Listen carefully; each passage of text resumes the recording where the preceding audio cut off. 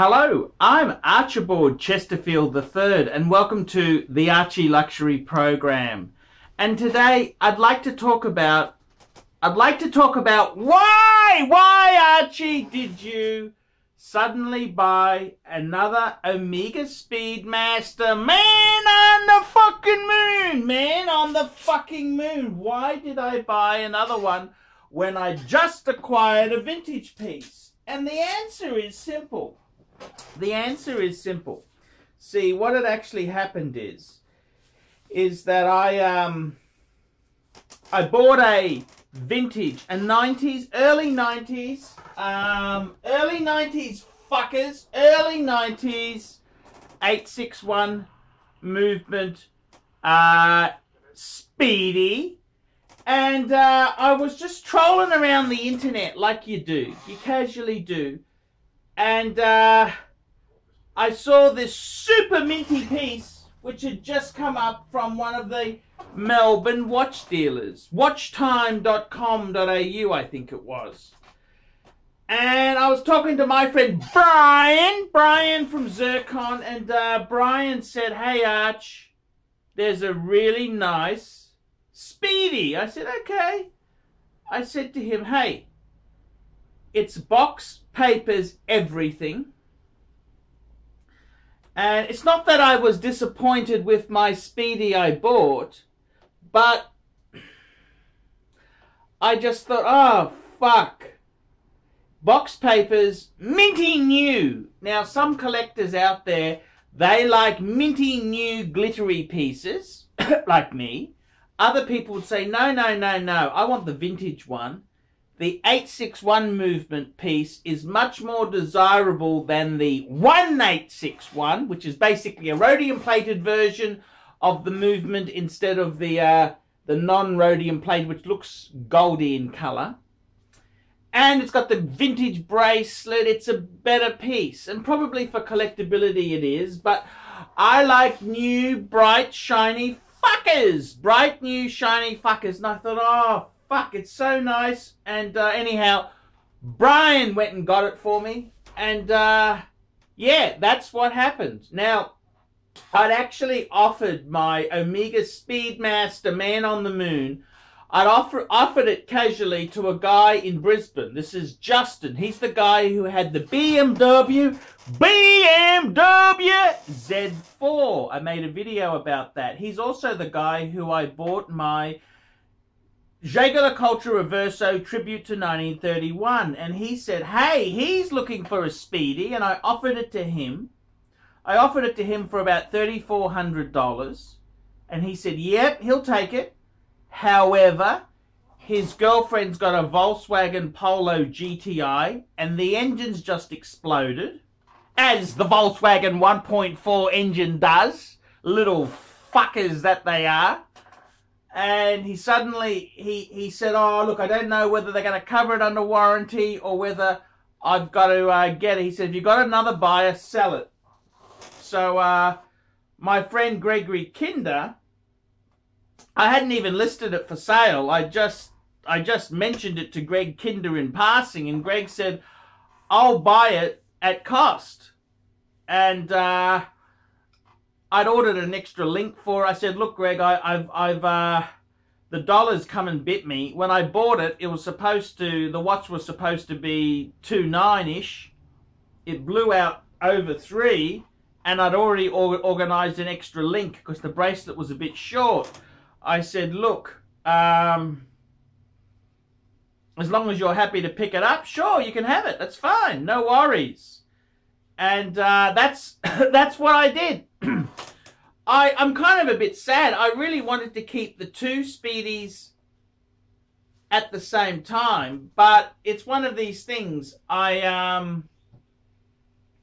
It's probably better. I mean, how many fucking Speedies do you need? I would have liked to have kept the two because I've just sent it off for polishing. I would have liked to have kept the two Speedies. And it's going to really... I love the patina dial. The patina dial. As soon as I've sold it, I'm starting to fall in love with the other Speedy. And I'm just thinking to myself, fuck it. fuck it. You know, maybe I should have kept it a bit longer. Enjoyed the patina dial.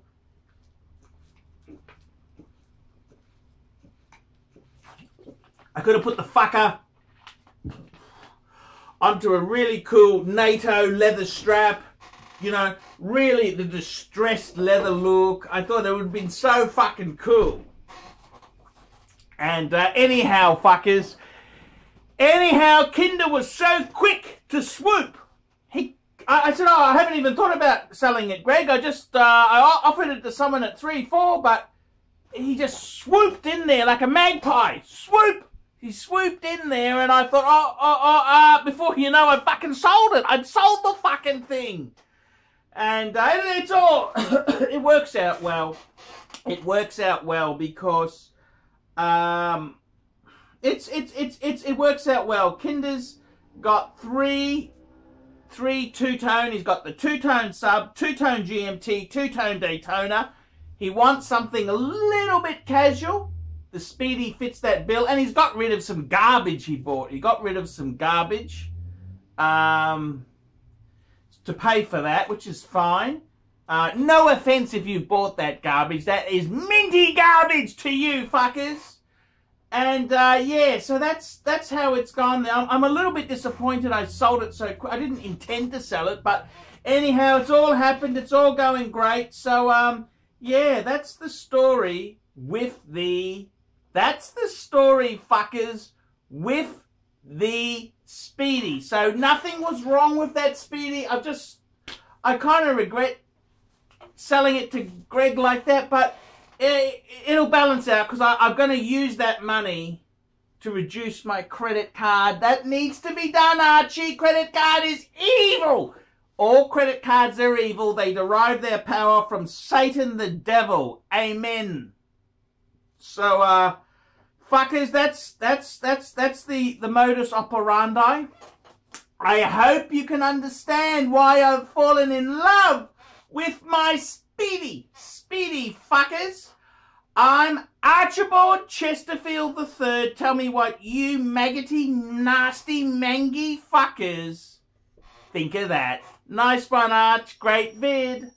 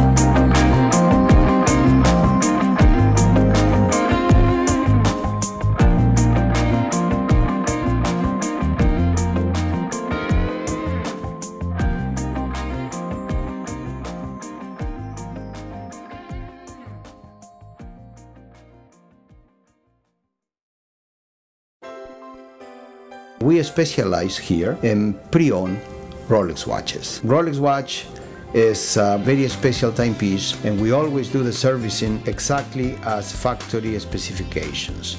We buy a pre-owned piece and we put it into brand new condition. We have Rolex certified technicians working on that. We completely disassemble the piece, we adjust and polish and change every single part of the watch. You have to have certified watchmakers that know what they're doing. If you have an expensive car, you're just not going to bring it to any mechanic that doesn't know what they're doing. You spend $5,000, it's like if you put money in the safe deposit box. And 1 or 2 years from now, you will keep having your $5,000. We have to spend a lot of money to get all this equipment together, but makes me feel I'm doing what I'm supposed to do. It's not a question of money, it's my passion. Jewelers on time, simply the best.